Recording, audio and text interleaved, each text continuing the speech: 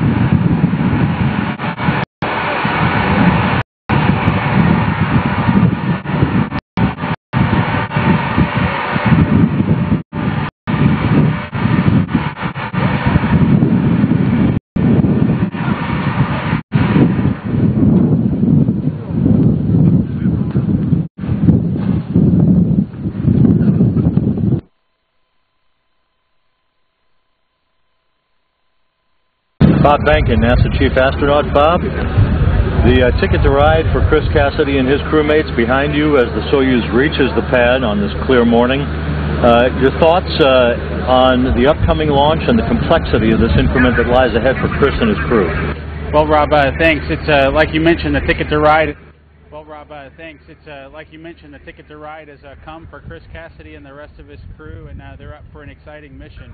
We've got the Flight Day 1 rendezvous, the first time Americans have participated in that rendezvous profile to the International Space Station with a crewed flight. We're really excited, and I think all three crew members on this Soyuz are up to the task, and again, really excited about having the opportunity to get to space station just so quickly. Much has been made about the single-day launch to docking, the 6-hour rendezvous to the station. What is different for the crew on board the Soyuz? What are they going to be involved in this compressed period of time? Rod, that's a good question. There are a couple things, and it starts actually before the crew launches. They've been involved in a sleep shift, so they're actually sleeping during daylight hours here in Kazakhstan, which is a new phenomenon for them to participate in. And then once they get on board and are headed towards the space station, they'll actually have much of the very same tasks that they had on their two-day rendezvous to the space station, just compressed. And so they'll have to do many of their tasks much more quickly than they had to before, but we're expecting that to all go smoothly. They will have an opportunity to take their suits off and get a little bit of a break before accomplishing the docking procedures, but we're expecting very similar activities to what we normally see during a docking profile, just compressed. And Chris Cassidy in particular, you've had a chance to talk to him. What is his state of readiness for about 6 months on orbit that will see the entire gamut, visiting vehicles, spacewalks, the whole 9 yards? Right. For Chris Cassidy, as a active duty Navy SEAL, he's always ready for anything, and I can certainly say, having seen him just earlier today, he's ready and raring to go to step into all of his responsibilities, both for this increment and the following increment, where he's expected to conduct a couple of spacewalks to bring some repairs and other improvements to the space station. So Chris is ready and raring to go, as any Navy SEAL would be.